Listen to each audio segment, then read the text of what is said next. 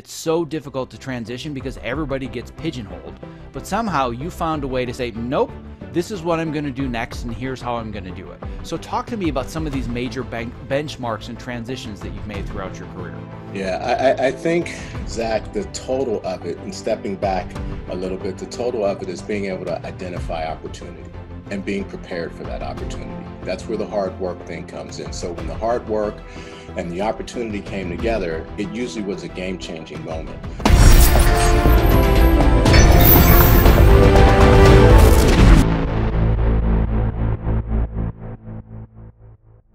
I'm here today with award-winning editor and director James Wilcox. He has worked on such hit shows as, I'm going to have to take a big deep breath here, Dark Angel, My Wife and Kids, Reno 911, Everybody Hates Chris, CSI Miami, Hawaii Five-0, Roots, Genius, Raising Dion, and your current project, which is Hillbilly Elegy.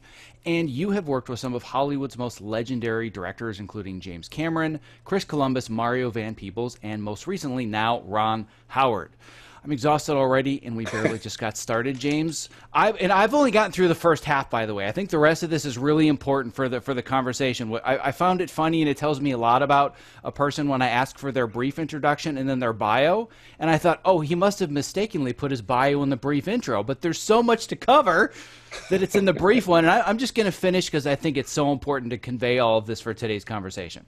So in addition to being a director and an editor, you are an Emmy and ACE Award-winning editor. You've been named to Variety Magazine's coveted Artisans Elite. You're a member of the ATAS, the Academy of Television Arts and Sciences, MPEG's Diversity Committee, the African American Steering Committee, the DGA, and you're a lecturer and mentor. And my friend, I talk to everybody all the time about time management and how we all have the same amount of 24 hours a day and 7 days a week. But I'm pretty sure you're cheating, and you have an 8-day week and a 30-hour day, because how you have accomplished all of this is beyond me, but that's what we're going to talk about. And my God, is it a pleasure to have you here today. Thank you, Zach, for having me. That's a lot. That's quite an intro. I don't really do a lot of looking back on my career because I'm usually too busy trying to plan and find my next job and manage my life and keep everything in order so that I'm in balance. So I'm able to do all these things that we just kind of talked about, and having a great, steady home life makes the difference. It's all about the support I have at home to be able to do all these things. And clearly that's what I want to talk about in great detail, is how in the world are you able to be so accomplished despite the fact that we only have a certain number of hours in the day or days in the week. Everything else that's going on in the world, you've basically said, well, I'm going to figure it out somehow. And you and I have talked offline, off the record, about some of your journey. And to me, it is so inspiring, the things that you have decided to pursue, the things that you have overcome in the process. So I really want people to know that at the end of this conversation, it's not just about your story. It's also about the mindset that you had going into all of the things that you wanted to pursue and accomplish. But in order to understand the mindset, we have to understand the person better, and we have to understand the story. So you, my friend, are a very good storyteller. And I want to understand more about your story. And the place to begin today is talk to me about the guy that wanted to become a baseball player and decided, you know what? Maybe I want to be an editor or a filmmaker instead. What's that all about? So let's start there with your interest as a younger child and deciding which path I wanted to take in life. Well, I'll tell you this, Zach. One of the ways that I'm able to accomplish a lot during my day is it starts with my parents. They got us out of bed super early. I'm the youngest of four, and no matter what, it just, some people I think are born with internal earlier clocks, and some people are night hawks. And I happen to be a person who really enjoys the quiet of the morning when everybody's sleeping and like not hearing a lot of traffic and hearing the birds and all the things, the qualitative things I'm able to get done early on. So I start my day very early, sometimes 5:30, sometimes 6. I get up, I work out, I have a little breakfast, and I'm ready to nestle into whatever the day holds. So starting work early, and then by the time I'm done, which usually is about, it can be up to 8 o'clock, 9 o'clock, 10, whatever it is. But I never feel so exhausted because I feel like I've accomplished a lot. I've packed a lot. And I've watched other people who lead much busier lives than myself as examples on how they're able to squeeze so much into their workday, their home life, and the whole thing. So going back, I was born and raised in Pittsburgh. And one of the things that we were taught in Pittsburgh, or certainly in my family, was you have to work hard for what you want in life. And so I have a very hard working ethic about everything that I've set out to do, because it's brought me everything that I've been able to experience in my life. And I was taught early on, learned a great lesson, that shortcuts didn't kind of work for me. Some people were able to take things easier. I was an athlete growing up, played a lot of baseball. There were kids that the game came much more natural to. I was one of the ones who I had talent and skill, but I needed to work at it. Because if I wanted to compete against the very best, which I've carried over for just about everything else in my life, I figured hard work was going to be the way to do it. That no one could outwork me. Everybody wasn't born with the same skill set. Everybody wasn't as gifted. But what would begin to separate us was who was trained, who worked hard, who took their talents for granted. And that was something that I never, ever wanted to do, was just consider myself mailing it in. So that's kind of how I approach my work day, and how I like to stay busy. And I also like meeting new people and doing new things. So that's a big part of it. I want to dive a little bit deeper into this transition that you made from being an athlete to wanting to play baseball to being a filmmaker. But the one thing that I want to really extract from what you said right away, and maybe this is going to take us down a totally different rabbit hole, and we don't even talk about that transition for half an hour. I don't know. But it's a very potentially dangerous thing to say, no one can outwork me. That's a lot of what's gotten us in such trouble in this industry in the first place, is the idea that we believe that we are machines that can work ourselves into the ground.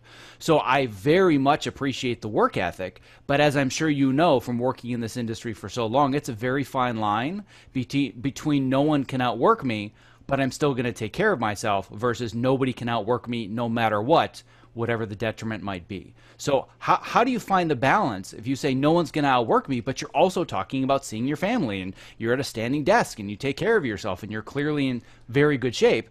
So where do you find that line? You just have to find it. I mean, exercise is a big part of myself. And I have to tell you this too, as you're talking about no one can outwork me, and that's my part of my ethic. But at the same time, I've actually gotten myself physically ill from that same thing. That same thing that's been a gift to me has oftentimes been, a curse as well. Because it's like someone who doesn't have a certain pain threshold, and they go too far, and then the pain occurs, and they realize, oh, now I'm in it now. And so that's all I really know. It's kind of how I'm built, but it's the balance of it. Work hard, play hard. I should have told you that too, that exercise, I love it. It keeps me balanced. It keeps me healthy. I'm really proud of, I don't get sick very often. And that has a lot to do with the supplements that I take. I do work, but I play hard too. So when a vacation is in order, or going to a movie, or going to see a play, or taking in a sporting event, or just chilling with the family, whatever it is, I'm there 100% with that too. And so, going back a little bit about how I transitioned myself from my desire, my childhood dream to become a baseball player. I actually had a couple dreams growing up. And when I was younger, my mom used to always tell me stories about how my dad was in medical school, and then he got drafted in the Army, and he went to the Korean War, and he wasn't one to talk about his life a whole lot. So I mostly heard some of those stories through her. So I thought, you know what? Kids want to be like their dad. I thought, maybe I'll go to medical school. And I had that in mind. I also had baseball player in mind. Anytime a teacher would write down, what's your goal in life? What's your dream? I just put down baseball player and doctor. I had two of them. And the doctor part of it worked out really well until I got to about 8th grade, when we started doing dissections in my biology class. And we started with the worms, pinning them back and identifying the organs, and making these careful dissective cuts and everything like that. Great, I could do that. But I did notice that the smell of formaldehyde just made me gag. Oh boy. And I thought, okay, well, this is just the worms. We'll see how the next thing goes. We progressed up the frogs. I go, okay, this is a little bit more intense, because now I can actually see the organs, and I don't know if I like this. I'm kind of half doing it right. And so then we had a field trip one day to the Pittsburgh City Morgue.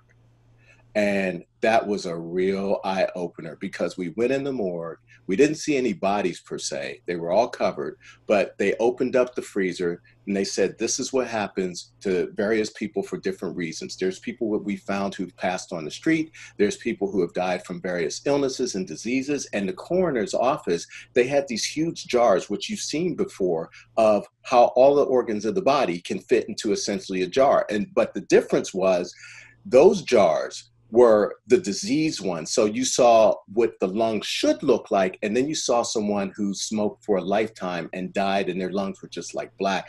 And I saw that and I was like, I don't think I can do this. And in fact, I'm pretty sure I can't do this. Let's go twice as hard at the baseball thing. And I was a good baseball player all throughout my youth and into high school and into college. And when I got to college, I needed to pick a major. So I chose liberal arts. Within liberal arts, I really enjoyed photography. And within photography, I understood that there was storytelling within the photography, if you chose to do that. There are point and shoot subjects, but then there are subjects of really compelling people in their lives, and you just want to know more about them. And so I would take my camera out and just photograph various people without their permission, mostly, just kind of get candid shots of different lifestyles and just wondering, I wonder what this person's story was. And it was for a class, so I never really approached them to get the full story. I brought it back to one of my professors, and they looked, and we developed my photography. So after I brought it back to one of my professors, we had an overview of my photography, and he really was encouraging. He goes, you really understand what this is about. And I didn't think anything more of it. I go, yeah, I enjoy doing it. And, you know, he was encouraging the whole thing. And so this was still in Pennsylvania.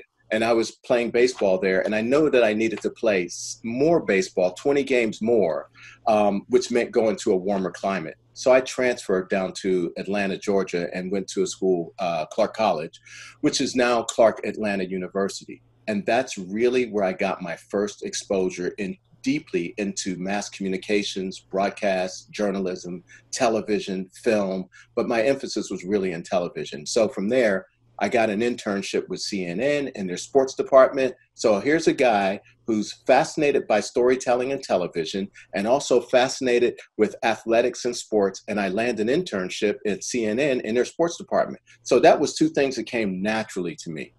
Wonderful opportunity. And what I learned there was this could be a real interest of mine going forward. The hours were long, they were demanding.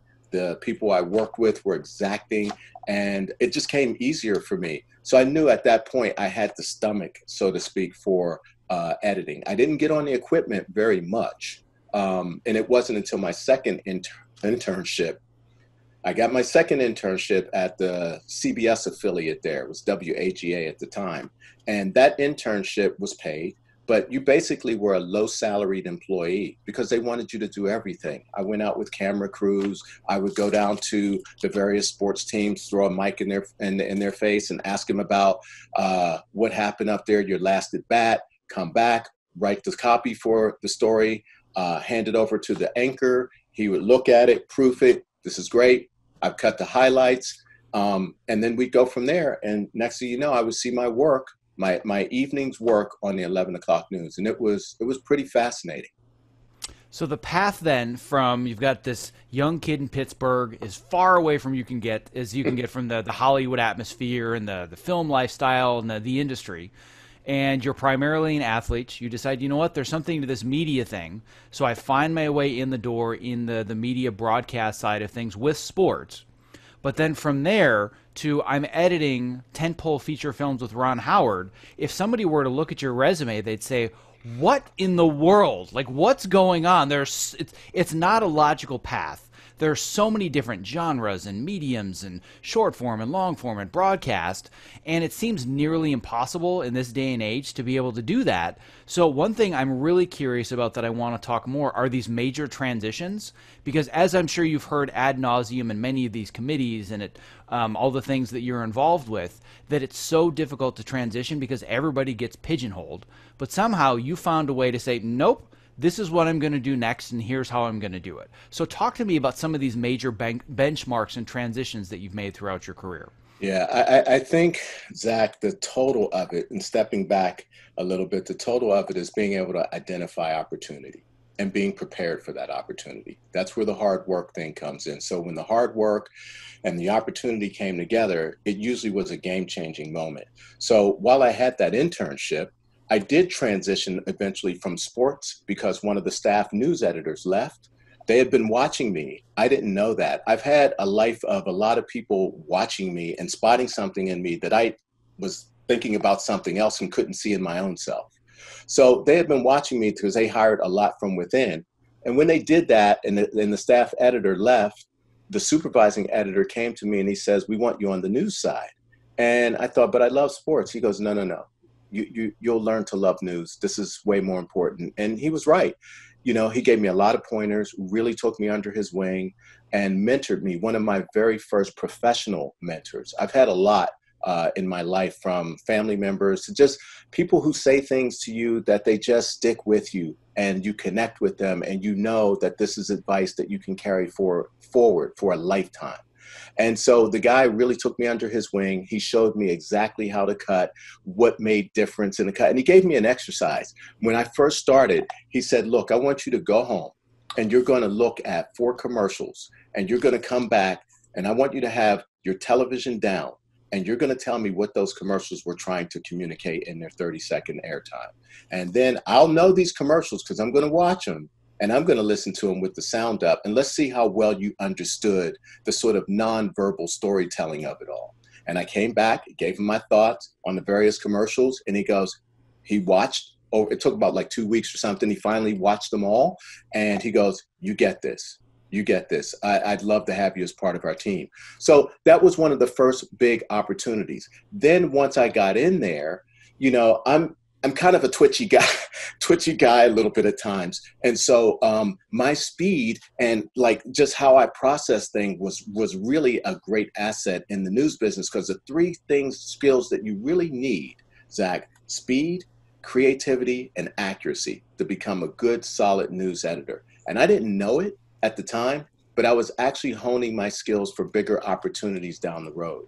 So eventually, as I moved through that system, I got to a point where 2 years in, I wasn't making very much money, but I was happy with what I was doing. But I did realize now after school, I needed a little bit more money. I went in, asked for a raise, and the news director at the time, his name was Andy Fisher, he goes, "James, let me see what I can do."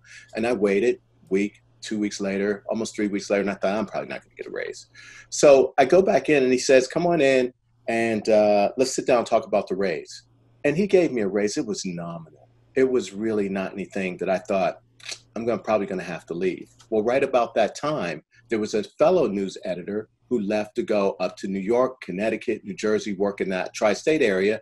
And the place where he was working at, which was called Satellite News Channel at the time, was supposed to be a rival to CNN and the other like 24-hour news services. But he ended up connecting me with the people there, and I was able to leave Atlanta. So that was the first big break. As I went in to resign, that news director, his last words were to me, "Well, I'm not going to be here forever either.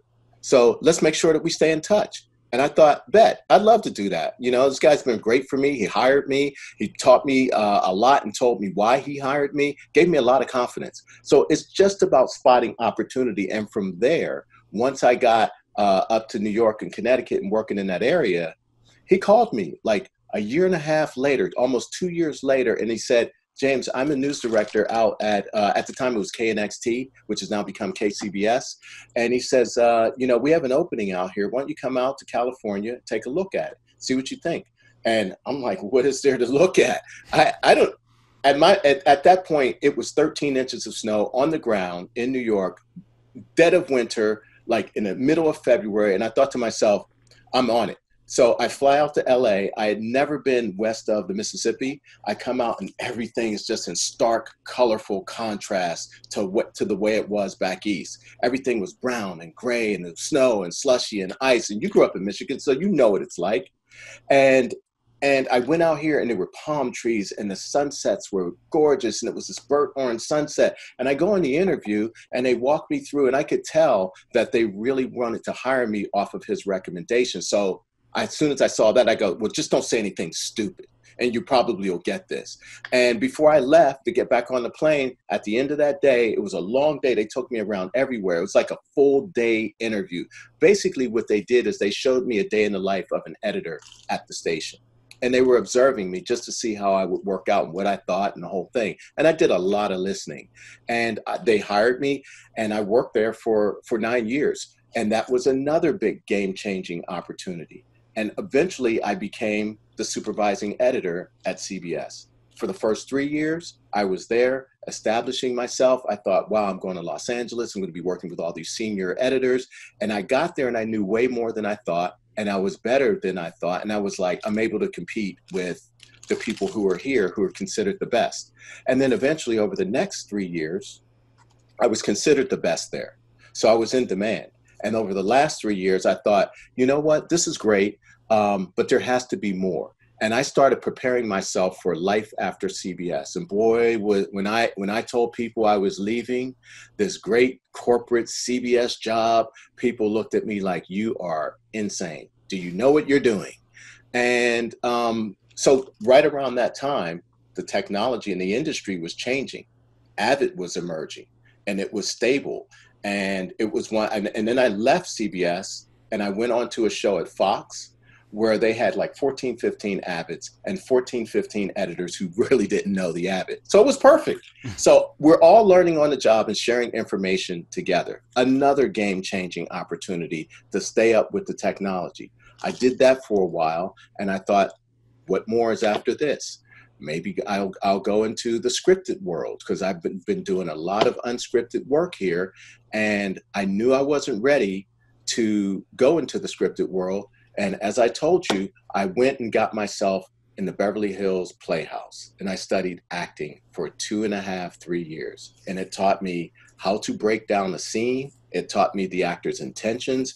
It taught me what overall the scene could be as opposed to the way it was written. And it really taught me, if I was ever going to go on to direct, how to speak to an actor, the active language that an actor relates to, the emotive language that an actor relates to, other than saying, well, this time you need to be happier. Well, what does happy mean? You know, at what point should I show that happiness in this scene? So that was another big opportunity that helped really fortify my future. I didn't know a lot of these things that I'm doing. I'm feeling my way through it. Mind you, as I've come through this whole journey from becoming a sports editor to a news editor to then going freelance to then being in this playhouse, along the way, I never really went to film school. And I thought, did I miss a step here? But life was going fine. And I had bought a house and I was paying for a mortgage. And so now I had responsibilities. And I thought, well, I'm still learning. I'm still advancing. Then I got enough hours to join the union. And I joined the union and I paid dues for 6 years without ever getting a union job. I barely got an interview, but I was working and I was fine. And I'm like, I'm preparing myself and it'll happen one day. And eventually I got an interview over at Paramount with this guy, Hal Harrison, who was the head of post-production over there, and Brian Bradford, who was like a VP over there. And they really, I told them what I was interested in doing, cutting a show. And they must have thought, this guy's really bold. He's never been an assistant editor. He's never been in the studio system. He's not out of film school. He's been cutting a lot of stuff that maybe we've heard of, maybe we haven't, but he's boldly declaring he's ready to work on a studio and a network show. But I thought it was kind of bold, but they took me seriously. And they then called me back in and offered me assistant editor's job on, I think it was like Cheers or one of those shows. Ron Volk was the editor. And I said, I'll take that job if you think that Ron will allow me to cut so I can show him what I can do. And of course, they couldn't promise anything like that from studio level about an editor who's an award-winning multi-award-winning editor. And so they called me back eventually. And between that opportunity and along the way, I'd met another friend of mine who I call a friend and a mentor.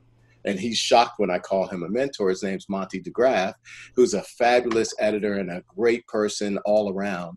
And frankly, the reason that you and I are on the microphone today was right. It all started when I talked to Monty. Monty's worked with somebody else that knows you. They talk to you. So Monty's the one that starts all of this. He's responsible for all of it. So I'm gonna give him kudos. Didn't mean to interrupt, but I want to throw out kudos to him and let you continue. Well deserved. We're all 6 degrees away from Monty DeGraff. Right? I like that. That's the new game. 6 degrees from Monty.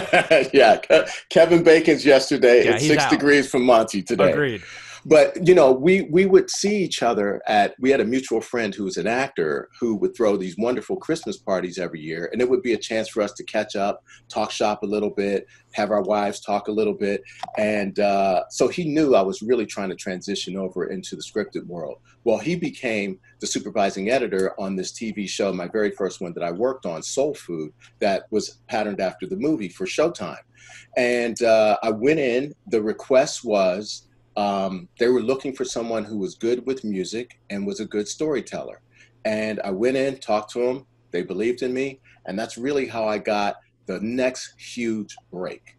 Because when they were looking for someone who was good with music, along the way, I had worked with MTV, I had worked with VH1. Those were all those sort of music doc-driven shows. So I could cut my own music. I wasn't just considered a picture editor.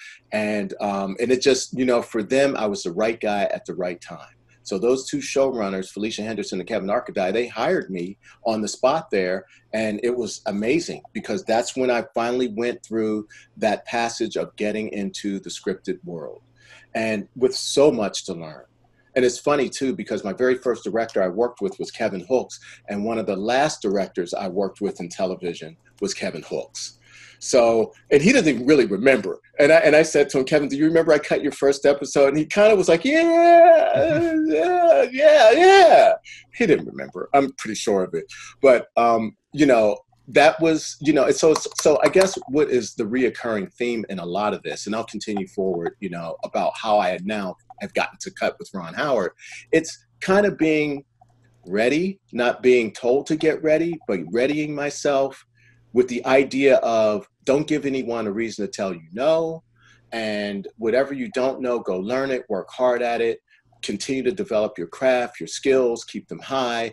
And just when an opportunity comes, who knows when and where it's going to come, but be prepared for it. And so that's kind of my lesson. And I would say that the big one to pull out of that is the idea of never putting yourself in a position for somebody to say no. You said a little while ago, you're like, well, I was just the right guy at the right time. It sure sounds like you got lucky, right? And anybody that's listened to my show on a regular basis knows that I think that luck is a 4-letter word. Never use the word lucky, because if you want to be quote unquote lucky, well, that's just the intersection of your hard work and someone else's opportunity at the same time. So I don't believe that you were just the right guy at the right time and it was luck. I believe you made yourself the right guy by spending years honing your skills to be the right guy. And then when the right time came, you created those opportunities. Because anybody can listen to your story up to now and say, wow, there are a lot of lucky breaks for this guy, getting this job and this interview and working here, and the guy in California calling him and saying, we've got a job for you. Boy, none of that's going to ever happen to me. Like, I'm never going to be lucky like James. And on top of it, I've been doing news for 9 years, and I've just been told, like, it's too late. It's too late for me to make the transition and do what I really want to do in scripted TV or music videos or trailers. Like, I should have made that decision a long time ago. And you've proved that that's very, very wrong, because I think we've only covered maybe half the genres that you've worked in so far, right? 30 minutes in, there's so many things we haven't even touched upon yet. But I think to stop it where we are here, and like you said, to really talk about the themes, you made sure you were the right guy, and you made sure you were in the right place at that right time.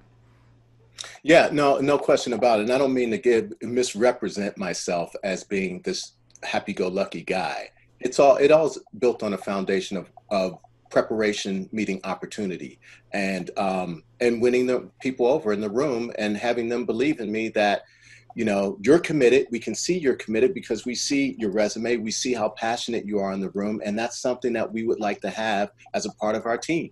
So yeah, I don't want to misrepresent myself as being someone who's, you know, had a four-leaf clover in their back pocket all through their career, because there were setbacks. I'm just giving you the highlights. Sure. You know, so yeah. Well, I also think that statistically, it would be pretty hard for somebody to say, well, you got all the breaks. Because if we're talking about the math of it all, especially given everything that's going on in society and in the industry, you're part of the 1% of people in post production that's African American. So for anybody to say, oh, yeah, well, he just got all the breaks, like, no, I'm pretty sure that not only did you have to work just as hard as anybody else that might have gotten where you are, and by the way, there's very, very few people left at your level. Like, you're at the highest of the high. It was probably significantly harder for you to be able to do the same things. So to get through this journey, we haven't even gotten to the present yet, but just for the journey that we've talked about so far, were there any barriers that you felt, whether it was from being from Pittsburgh and not from LA, or the color of your skin, or anything that was making it even harder, where you just said, you know what, it doesn't matter as long as I work hard and as long as I make sure I don't give anybody the opportunity to say no to me? Yeah, you know, my dad used to teach, if you're thorough, you can't be denied. That's what he would say. Now, having said that, that can be a cliche or that can be a reality. It depends on how much you want to put into that thought process. So, yeah, there were times I was greatly discouraged because I didn't see a lot of people who looked like me. And growing up, I didn't know anyone involved with television. The only person I knew involved with television was this man, Mr. McKnight, that used to come to the house when our TV went out. That's a guy that I knew in television who would repair them. That's it. Nice.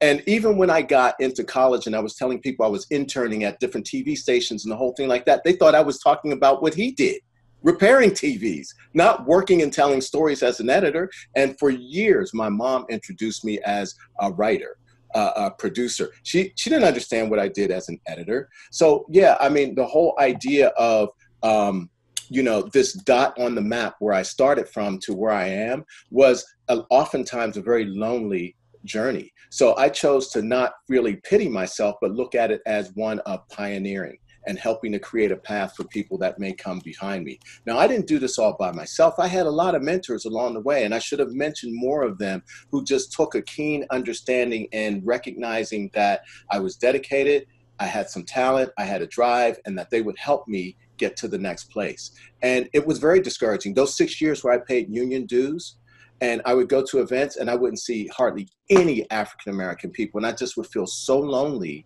in those rooms because I was up and coming. I didn't have credits that they could recognize from me.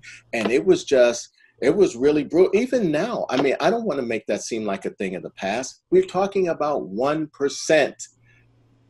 I don't want to make it seem like that's a thing of the past. We're talking about 1% of our over 8,000 member Motion Picture Editors Guild being of African American descent. And that includes all the different classifications: sound editors, picture editors, mixers, the whole thing. And so it's been tough, but you know, that's my life. That's what's been put in front of me. And so I welcome the opportunity to be a shining example when I'm where I can for other people that are just, you know, traditionally not on the Hollywood track. I didn't grow up with anybody that I knew in this business at all. And it has been difficult. And I have to tell you, I don't really have one horror story or a series of horror stories about being called out on my name or anything like that. I'll tell you the more stories that are a little bit more interesting to me, that when we have common group lunches, and a lot of the people that I work with, non-Black or whatever, maybe sometimes our conversation will veer off on a cross-country drive to go, you name it, you know, just some cross-country drive to go out to the Dakotas to see Mount Rushmore. Let's just say that. And in my mind, I'm thinking, I don't know, man. As an African American, there's a lot of hostile places that I would be subject to traveling through. And it's kind of like, you know, the movie Green Book, which is what Green Book represents, although the movie didn't illustrate that part of it. But there were these towns traditionally called sundown towns where Black people, you could not be there by the time the sun goes down, or it was just going to be hell to pay. So I think about things like that. where I don't think my counterparts have ever considered that. They might consider, well, the worst that can happen for me maybe is the engine goes out, the tire blows, I get a speeding ticket. I think about all those things. And in addition to that, being African American out on a lonely highway with my family, vulnerable to law enforcement or some crazies or some bigoted person or something like that. So those are the kinds of things. But as it relates to the industry, yeah, I'm right now going 1,000% hard to see to it that I can bring other people along. Who traditionally have had to work really twice as hard, and they've not been in recognition of an opportunity. Well, I think that one of the things that our industry has done a good job, not a great job, and hopefully we can start doing a much better job of it, but over the last 20 or 30 years, I grew up with a lot of movies like Green Book and many others, Remember the Titans, all these movies that are bringing to light what was happening in earlier decades. But as you grow up, you think, oh my God, I can't believe those things happened, right? Yeah. You don't think to yourself they're still happening. Yeah. And we've developed this hyper awareness over the last few months. Oh, wait a second. None of this is not only not fixed, it might actually be worse than it used to be, but we weren't aware of it. And in the entertainment industry, we have a huge responsibility to continue telling those stories and have the right people telling those stories. So I have a podcast that I'm going to be recording with 3 students that are Black, that are either still in school or some of them that have recently graduated, talking about what this journey looks like now from the beginning, because statistically there's so much attrition for minorities and people of color because they get into the industry, they're super excited, super exuberant, I'm going to tell my stories, but they just get so beaten down by the system. And like you said, it's not necessarily just overt racism or discrimination. You just walk into a room and you're like, I'm here on my own. Like, yeah. I've got no friends, I've got no allies. So I know that you're part of multiple diversity committees and mentorship committees. What can we do to bring more people in from the ground up and not just say we need more people of diversity and color that are the head executives at Netflix or wherever, all of which is important. But I believe to really tell these stories, we need a lot of people coming in from the ground up as well. And I'm not as ingrained or intertwined with these discussions or these developments, but I'd really like to know what can we all do to foster this? I think we all got to take a deep, long look at ourselves and go, how do we get better? How do we make this better? How do we have sustainable, actionable, long-term generational change?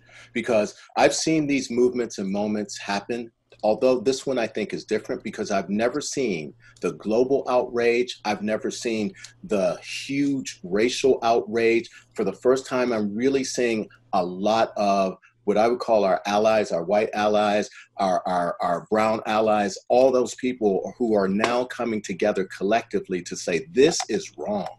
This has to change. So with that in mind, there is a bit of an awakening and a bit of awareness, a rapid awakening that's going on right now. Maybe it's due to COVID-19, people being at home. I'm just not sure what it is. But the George Zimmerman murder, to see that happen, I'm sorry, I said George Zimmerman. I meant George Floyd. He stays on my mind too. But George Floyd murder, to witness that, it's unbelievable, a brutal murder like that. So how do we in the industry do what we can do? I think we got to hit it on multiple levels. There's kids in high school classrooms right now that are involved in media and cinema and television and storytelling. That's one thing that we have to, as members of our guild and members of this industry, begin to expose ourselves to these people because they wouldn't see anyone like me. So they shouldn't have to have the same lonely journey that I had, that I might be able to go into a classroom and they see somebody who looks like them and they go, this is possible. I like what this guy's doing. I've just been doing this at home on my own and my cell phone and on my own Premiere or whatever setup it is. I've been doing all of this stuff, but I didn't know it was possible to have a long career in it and what that career means and all the opportunities and exposures that can come out of it. So from the high school level to the college classroom level to many of these groups of African Americans and other people of color, diverse groups that are out there, they need support now for transitioning to where it is they're trying to guide their and architect their careers to go. So there's people in the unscripted world that are trying to get into scripted. There's people in the scripted world that are trying to elevate into premium television. There's people in premium television that just want an opportunity to maybe cut a feature. So for me, I hope that my voice carries some weight in that regard, that they can see that it's possible, because my advantage is I've done all of those things, from news to drama to comedy to unscripted material to commercials, music videos, and now I'm cutting features. So yeah, I think that's what has to happen. And also, you know, it's just, this is just one part of it. Societally speaking, there's so many systemic barriers we have to legislatively begin to knock down, and that means full participation from all of us in whatever we can do, from voting to writing letters to your representatives to going to Kathy Rapola and saying, I have an idea that I'd like to share with you that I think can help move the needle forward for a long-term, sustained generational change, so that we're not talking about these same issues 20 years later. And guess what? By the time we go back and visit the numbers on this next year, we need to see growth.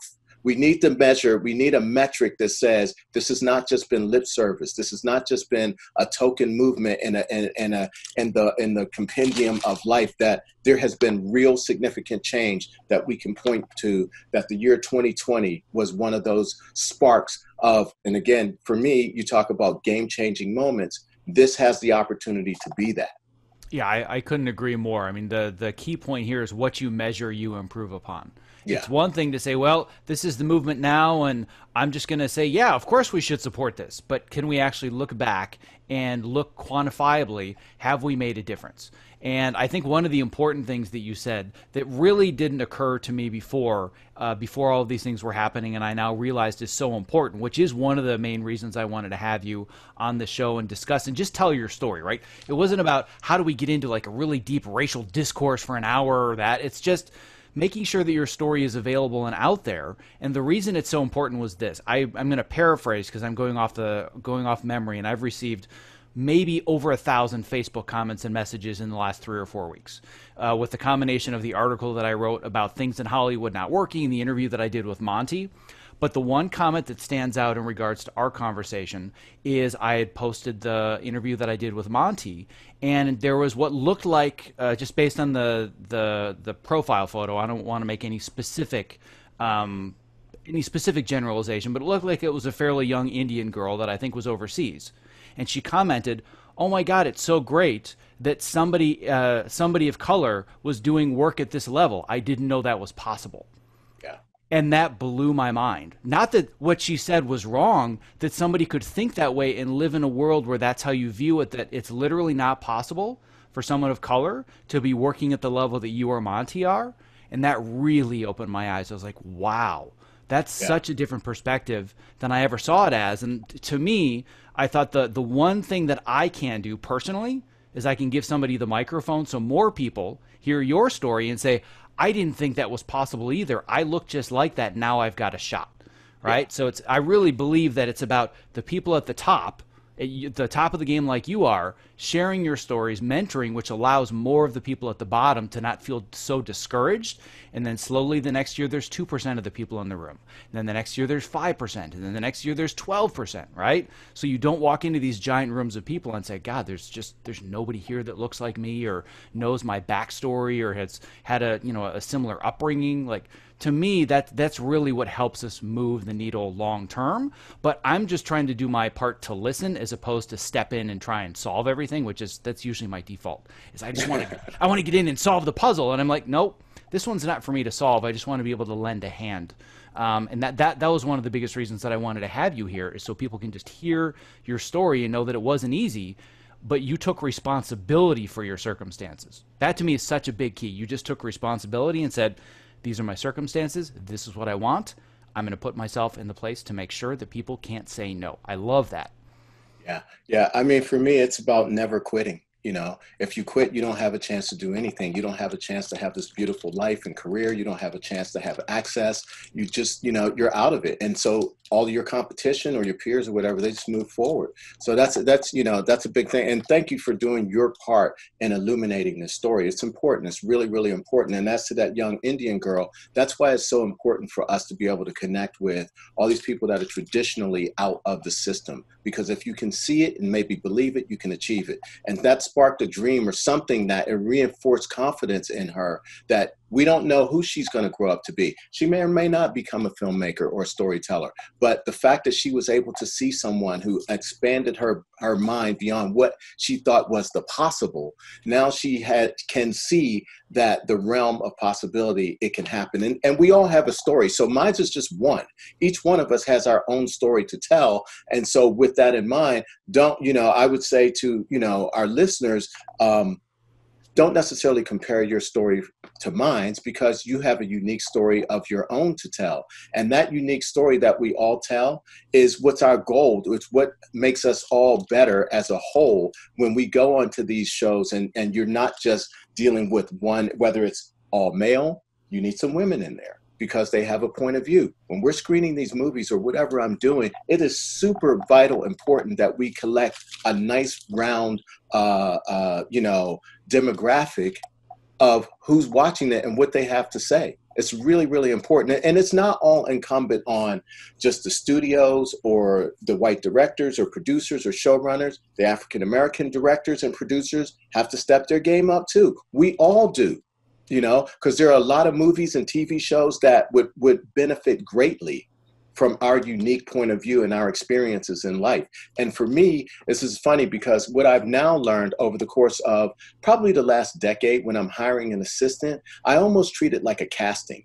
Like, obviously, I want the person who's best for the job.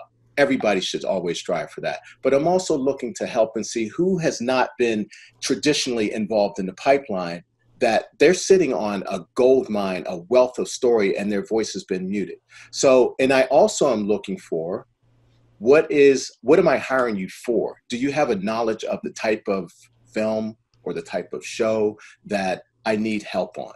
And so that's one of the things. I've been really blessed with some great assistants. I had two great assistants in New York.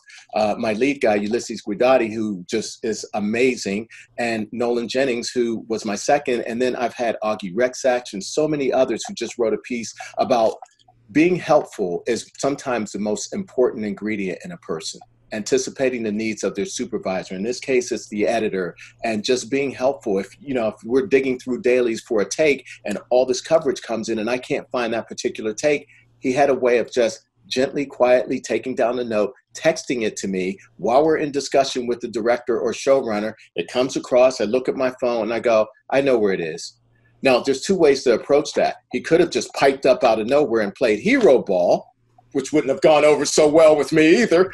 Or he definitely quietly did his thing to be helpful, and that was the right way to do it. So, yeah, it's a lot. And I haven't even gotten to tell you the part of the story of how I got to a Ron Howard. And you stole my segue, because that's exactly what I was going to say, is talking about this inspirational story, never quitting. If you can believe it, you can achieve it. It's no coincidence you are now working with Ron Howard. So yes, let's close the loop and talk a little bit more about how you got from there to here. Okay, so a lot of great shows along the way, a lot of hit shows, a lot of fantastic directors, showrunners, writers, people that I've worked with. But I was working on this one show called Hand of God, and it was for Amazon. And there's an editor who was working on it. He was like the supervising editor. His name's Stephen Lang. And okay, but I got to stop you here, by the way. Yeah. Stephen Lang is the mentor that got me into the television industry. Get out of here. That's how small this world is. So, wow. Yeah, so this would usually be an off-the-record side conversation, but because it's so relevant to what we're talking about and how important it is to provide value to people and build relationships, Stephen Lang is the one that gave me my shot and got me in the door to interview on Burn Notice when I had no TV credits whatsoever. So you may continue, but as soon as you said Hand of God, I'm like, oh my God, he's not going to say Steve Lang. There's no way that's possible. Yeah. I swear to everybody listening, you and I did not rehearse this beforehand, had no idea this was coming. This is how important relationships are. Yeah, absolutely vital, because before stepping back one show before that, I was working on Roots with Mario Van Peebles, who we both have shared an experience with. I've He's a worked great with him guy, as well. Great director. And we were cutting night 2 of Roots, and Marty Nicholson and Philip Noyes were cutting night 1. Well, Marty, Hand of God was one of his regular shows in his rotation. He couldn't leave. Philip was doing multiple projects. He needed to shepherd night 1 of Roots through because Philip was unavailable a lot of times. And the same thing occurred with me with Mario. He had a couple of other projects going simultaneously, and Marty kept telling me, You got to go over to Hand of God. You got to go over to Hand of God. You need to meet this guy, Ben Watkins. He's a showrunner. You'll love him. He's a great friend of mine. He's wonderful. He is all those things, and he was all those things. And so I go over to Hand of God and fill in for just one episode that they had available. I've talked to Ben, wonderful guy. Completely one of the most diverse staffs I've ever been a part of. I love Ben, and I've worked with him, by the way, too. Oh, that's right, because from Burn Notice. Because he was on Burn Notice, so I worked with Ben for 4 years. Loved the guy. That's right. Yeah, I forgot. Yeah, I forgot about that with Ben. Yeah, he's fantastic. So to not elongate this story out, because it's all a series of these kind of like Lemony Snicket's, a series of fortunate events. You know, instead of unfortunate events, it's a series of fortunate events. So I go over, I'm working. Stephen Lang likes my work. He gets a call from Fox Studio about a show called Genius that National Geographic was going to produce. And, you know, their bag has been science and nature. So I thought, he tells me, yeah, you know, they're doing this series called Genius. And I immediately thought science and nature. And I go, I don't know. That doesn't seem very sexy. You know, like, you know, what are we going to do? An hour picking up rocks? Or I don't know. They do great work. I shouldn't say that because that's just not right. Your thing. I get it. It's not your thing. It just did not, the idea, and he totally didn't sell it right either. So now we cut to our wrap party and Steve tells me, I got a little bit more information about that. Jeffrey Rush is going to be starring as Einstein for the Genius series. And I thought, really? Because that guy's big and he's going to do TV. And I said, okay, great. So, you know, you can give them my name over at Fox. That'd be more than all right. And so then the next day he comes to me and he tells me, hey, listen, I also got word that Ron Howard's going to direct the pilot. I go, are you kidding me? So you gave him my name, right? So I get a phone call from Fox, from Wes Irwin. And he sets up the interview. When I get to the interview over on Sunset Gower Studios for the show, sitting in there is this woman, Anna Culp from Imagine, who's helped me tremendously. She's a great lady, great producer. And Dan Hanley, one of Ron's longtime editors, and Ken Biller, who as this comes full circle, we started out talking about Dark Angel, the connections. He was one of the producer directors on Dark Angel. I come into the room not expecting to know anybody, and Ken gives me a big old bear hug when you could still bear hug people. And he goes, James, and we catch up, the whole thing. We're sitting down talking together. They brought me on with the idea that I was going to co-cut with Dan the pilot while Ron was directing. Well, I got hired. All things were set to go. Dan went in a little early to start cutting, and he looked at a whole lot of the dailies. And there was one particular dinner scene that he saw, and it was just the dinner scene that he saw. And it was just, it was a lot, man. It was just like multiple cameras for probably what turned out to be a 4 to 6 minute scene. And there must have been hours and hours and hours and hours of footage. And, you know, there were 10 people sitting around this dinner table and all sorts of cameras on details of the food and eye lines from this person to that person and revolving camera masters and the whole thing. A ton, right? Yeah, I'll take a gunfight or a fist fight any day over a dinner table scene. They are the hardest things to cut. Thank you, Zack, for saying that. Because so Dan goes in there and he had just come off of finishing up Inferno with Ron, and he looked at the material and I guess he thought, I don't know, man, you know, I'm a little exhausted from Inferno and, you know, I don't know if I can do the best job. He calls me and he goes, what are you doing? I said, well, I'm just enjoying my last moments of freedom before I dive in. And he says, well, listen, you know, I got to talk to you about something. And I'm like, uh-oh. What's going on? It's that concerned. I got to talk to you about something. He goes, listen, I can't do the show. Oh boy. I can't do the show. I'm sorry to dump this on you, but it's all on you, pal. I feel confident in you that you can do this. And, I want to do the best job. And the guy, like, I'm literally now going, what? Like, this has been such a whirlwind of events, from getting hired to working with Ron Howard potentially to now solely working with Ron Howard on this pilot. And I said, okay. And I was fully ready because I was always cutting pilots and being the lead guy and the whole thing. They just didn't know what I could do because they were coming from the world of features. And Dan had always worked with Mike Hill, and it was the three of them, Dan and Mike and Ron. And, you know, these guys have won Oscars together and just huge shoes to fill. I got in there. I saw these dailies. They were amazing. I was like, oh, I'm in heaven. I can just do my thing. Here's where the Beverly Hills Playhouse acting thing came into play, because I was able to go at those performances. Emily Watson and Jeffrey Rush and like so many other great actors that I just started cutting, and I had a ball. And then I was sending cuts to Ron, and Ron goes, James, these cuts are amazing. You're doing a great job. He sent me a text, and I still have the text, by the way. As you should. It should be framed, printed Oh and yeah, framed. I've got several texts from him that I should hold on to for eternity. Mm-hmm. But yeah, so that kind of was the beginnings of our working relationship. Cut to the end of the season. Now it's Emmy submission time. All departments are entering. The show ends up with 23 Emmy nominations. It was the most of a first year show ever. Wow. National Geographic is their first real venture into scripted television, so everybody's just super amped and happy about it. Ron gets a directing, an Emmy nod for directing, and everybody got a nomination except me. Oh. And I thought, oh, this doesn't feel good. That's at not all. cool. No, I was ticked. I'm gonna As tell you should have I been. was ticked. I was not anyone to talk to for a good solid week or two.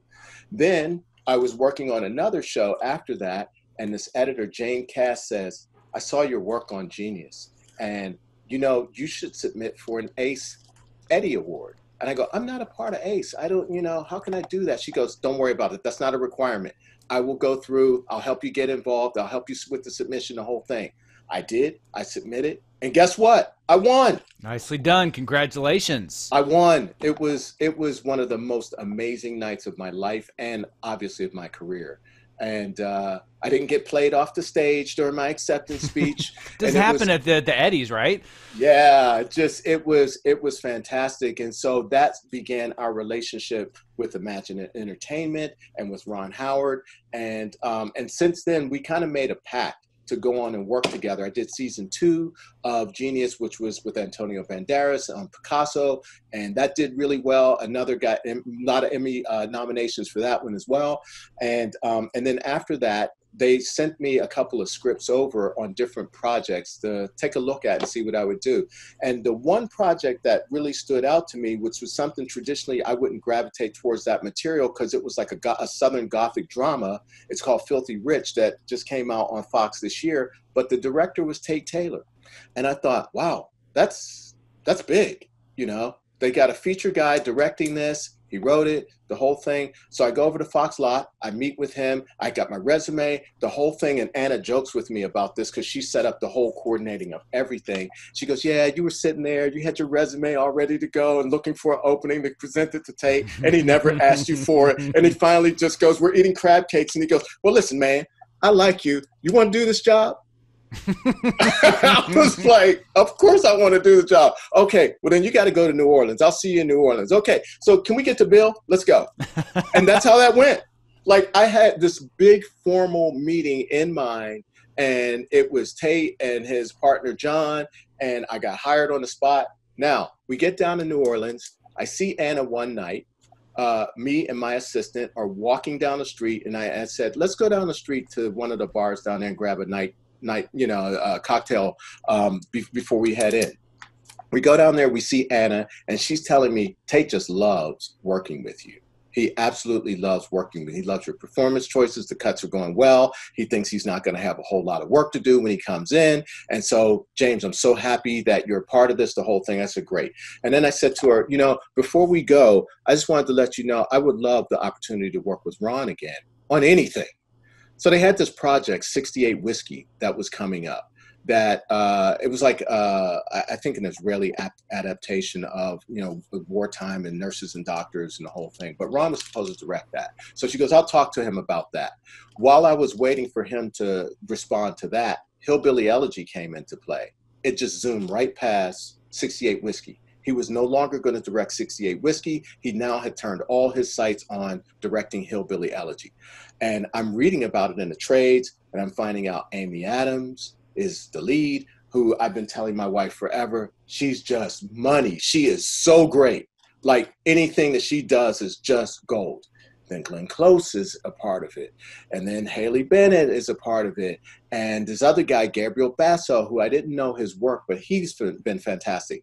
Anyway, conversations are had. The next thing you know, I'm being sent the script for Hillbilly Elegy. Ron calls me on a Saturday morning. We're talking, he says to me like, so, if I were to go with you, would you mind working in New York? Not a problem. If I were to go with you, would you mind working with another editor? Because I'm used to working with several editors. Not a problem. So he goes, okay, James, this is all great. We had a wonderful experience on Genius, albeit brief, but why don't we talk again soon? I'm in a van scouting, so I'll call you on Tuesday. I'm still doing the pilot with Tate. I'm back in Los Angeles, out of Louisiana now, and I'm waiting. Tuesday comes. I don't hear anything. Tuesday goes. I'm like, ah. Now cut to Wednesday. Tate and I are still working. And I hadn't heard anything. I'm like, I probably went with somebody else. Now cut to that Thursday. And Tate tells me, he goes, well, Ron Howard called me about you. Mm-hmm. And I could do nothing but tell him the truth and gave you a glowing recommendation. Tate, I love you. That is so great. So now Thursday, I don't hear anything. Then Friday. And I had another interview another show really that was waiting on an answer for me as to whether or not I was going to come on board. So I had this other HBO project. I had Tate in the meantime. I'm cutting with him. And he goes, well, if Ron doesn't hire you, I'm going to hire you for this other film I have coming up. We just hit it off and connected super well. Friday, Ron sends me a text. James, let's do this. Another frameable one. You're going to need a whole wall of Ron Howard text messages. So before you knew it, the night that I got inducted into ACE, which was June 3rd, I think it was, 2019, several hours later, I was on a plane to New York to begin work on the 5th. And, the rest is history. New York in all its glory, the heat of the summer, the plays, the theater, sporting events, all these things, great work, great dailies, incredible project, pandemic hits. Life changes. Wow, that is quite the story, my friend. Quite the story. As editors, we pride ourselves on our ability to manage time.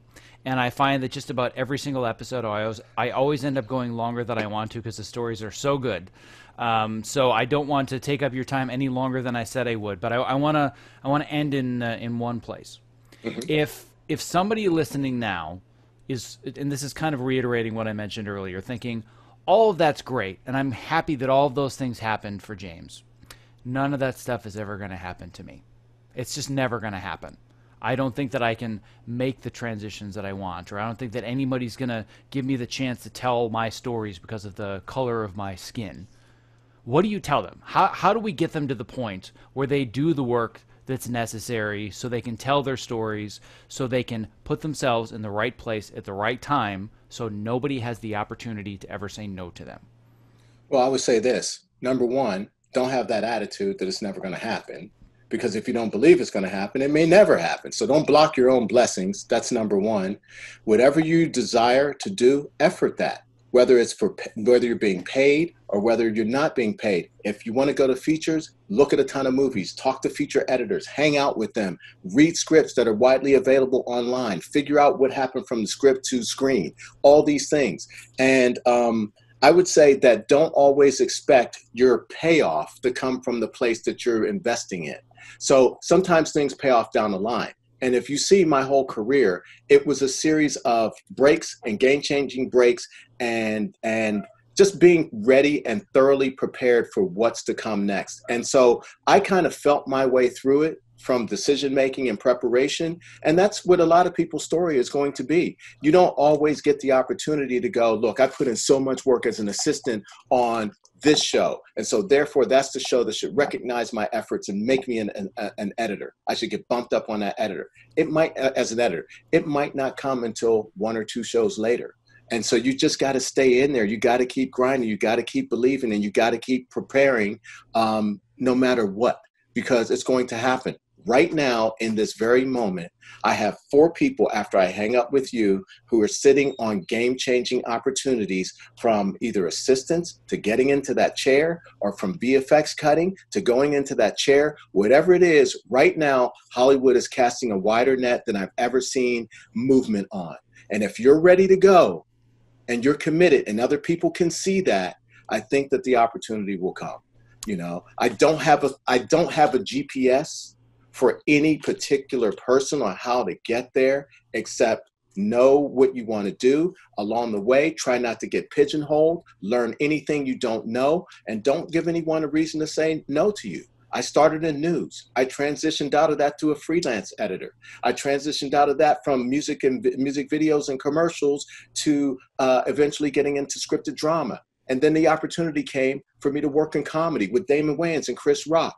And I learned under those great comedians. And then I went back into drama. And all those skills I use in every aspect of what I'm doing, because there's great drama in comedy and there can be great comedy in drama. So it's the whole toolkit now that has prepared me for where I am right now. So I would say that is the thing. Just keep diversifying your career and trying your very best to develop your craft. You never stop learning, which is fantastic. We're in a business where we can continue to grow and develop our craft.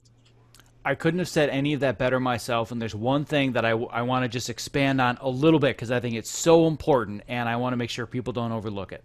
It's this idea that what you're doing right now may not pay off immediately. I think that's one of the biggest reasons that people get discouraged. Well, I tried this, it didn't work, so I guess that was a bad idea. And the reason I bring it up is I just had this conversation with Debbie this morning, who is the whole reason that you and I are on this call in the first place. We have a mutual friend, editor Debbie Germino. And I was talking to her on a Zoom call today, and we were talking through different job opportunities, and I brought up this thing called the Stanford Marshmallow Experiment. Are you familiar with this? Is that the experiment where you can have 2 if you wait, or 1? Yeah. Yeah. So in 1972, there was an experiment at Stanford where they took kids and they put them in a room, and they said, you can either have a marshmallow now, or if you wait 15 minutes, we'll give you 2 marshmallows. And if you're talking to a 5-year-old kid, like 15 minutes, that is an eternity to wait for a marshmallow. But the important thing is what they found is that they studied them until they were adults. And there was a very direct correlation between those that were willing to delay gratification and those that were successful. So for anybody that says, well, I tried that, it didn't work, I guess that was stupid, I'm going to go back to what I was doing before, you got to see through the lens of this game being chess and not checkers. And that's exactly what your career was. At the time, it's like, well, did that checkers move? I guess that didn't pay off. But let's wait 2 years. Let's wait 3 years. Let's wait 5 years. How did the chess move pay off? And that's because you were so well prepared, but you were so good at managing and maintaining these relationships. So I want to make sure people really understand how important that is to the core foundation of your story, because anybody can control that. They can't replicate your version of the story. Nobody has the GPS. But if you find the foundational, fundamental steps that you've taken, I really believe that everyone's journey is incredibly similar as long as you break it down to those steps. And that's a big one. You have to be willing to delay gratification and sometimes say no, even though yes seems like the better answer right now, because no gets you where you want to get in the long term. Yeah. So I think that's such an important point that you made. So, yeah, I mean, I still continue to practice that same thing, and I'm learning all the time. And, that just goes back to never quitting. That's the athletic side of me. The worst thing that you can do in sports is consider to quit. And so maybe I've been pig-headed in some ways a lot of times, where I should have left a bad job earlier or whatever, but there's always something to learn from all of those experiences. And I'll tell you this, lastly, I would say this, as successful as my career has been, and I've covered a lot of ground and had an amazing career and met some really unique and special people and experiences that I don't know if I would have ever had outside of this industry. I just have to say that, wow, I mean, it's been pretty incredible. And for all of that, I've never thought of myself as being great. I've left whatever has been said to me or about me to others. So I guess what I'm saying is I did not stamp my own passport. I prepared my passport for stamping, but I let other people talk about how good, if he's great, he's the one you want. you'll love him. I let other people say that. So because of that, I didn't rush myself into thinking that my immediate gratification of an opportunity was sanctioned by myself only. Because sometimes we're not as good as we think we are. We're not as prepared as we believe we are. Sometimes it takes other people and that recommendation to say, I have a person in mind for you. It's, you do all you can do, obviously, to be prepared. But part of it was the duality of being ambitious and patient. Well, I cannot tell you what a pleasure it has been chatting today. And dear Lord, when this pandemic is over, you and I need to be new best friends, and we need to go out and grab a beer or whatever your drink is of choice. And we just need to like chill out and talk shop, because this has been like one of the most enjoyable hour and 15 minutes of my life. I can't even imagine how much fun it would be to share a wall with you and cut a show together. My God, would that be fun. But in the meantime, I want to make sure that if anybody listening today is either younger, breaking into the industry, or maybe even not breaking in but struggling, and they say, this sounds like somebody that's willing to help me learn, mentor, ask questions, how can people find you and get a hold of you and connect? Well, I'm on Facebook. I'm on Instagram. You can call the Editors Guild. I'm on various committees there. You can reach me through the Directors Guild. When this podcast comes out, they may reach to you that you could connect us together. And I'm a resource when my time is available. I'll help anybody. Quite honestly, is the truth. Right now the focus is on African Americans and diversity and whatever that means, women, people of color. But I've helped so many people along the way that I just feel like it's important to pay it forward, because I got a lot of help, and a lot of help from various different types of people of all races and ethnic backgrounds and the whole thing. And that's why I mentioned some of those names, because to honor them, because I have gotten a lot of help from people who have recognized my commitment to the craft, or just being the best person you can be, or just someone who, I live by the golden rule. So I've treated people, hopefully, as well as I've wished to be treated. So yeah, if they want to get in touch with me, that would be the way to do it. Like I said, I'm on all the various social media platforms, Twitter. I'm not on TikTok. I don't know anything about that. Yeah, me too. I'm too old for that. I can't figure that stuff out. Yeah. Whatever. Yeah. But yeah, my friend, let me tell you this. I'm humbled and honored to be one of your guests in this esteemed list of guests of people that you've had and you've interviewed over the course of the years. And I strongly sanction and completely support 100% what you advocate in this craft of cutting and storytelling, because it's so important. I have these discussions all the time about comfortable places to work, environments that are conducive to great work, limiting the hours, better managing the humans who are exacted to do these jobs.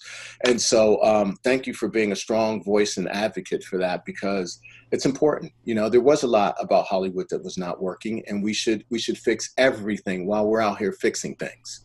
Let's get it all. That means a tremendous amount to me. That really does. That means a lot that you said that.